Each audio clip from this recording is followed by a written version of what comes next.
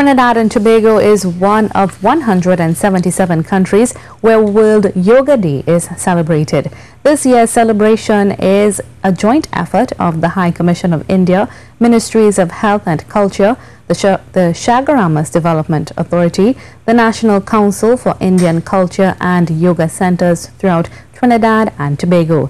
Dion Batiste tells us plans are afoot to expand the reach of yoga in TNT. Described as an ancient science which focuses on bringing harmony between mind, body, man and nature, yoga goes beyond the basic mechanics of exercise. It is a system of raising your ability to perceive, to enhance and ultimately reach self-realization. In keeping with the Government of India's motto, Vasudhaiva Kutumbakam, which means the whole world is a family, yoga is that tool which works towards unifying the world together by promoting fraternity, harmony, holistic well-being and overall peace. At the launch of World Yoga Day, Indian High Commissioner Bishwadip Dey said extensive work is being done to raise awareness about yoga and its overall health benefits.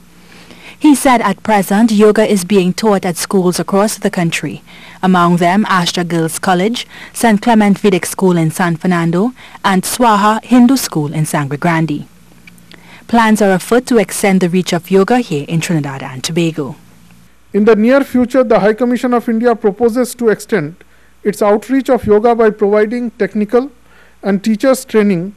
We also intend to make use of audio-visual tools to disseminate the knowledge of yoga.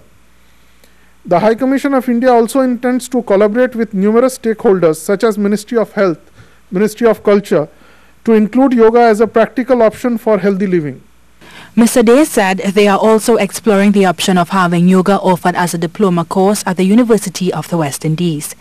He encouraged those present to inculcate the timeless teachings of yoga into their daily lifestyle. While Deputy Permanent Secretary of the Ministry of Health, Charmaine Jennings, lauded yoga as a tool to manage stress. Stress can have destructive effects, as we all know, on the physical body and mind.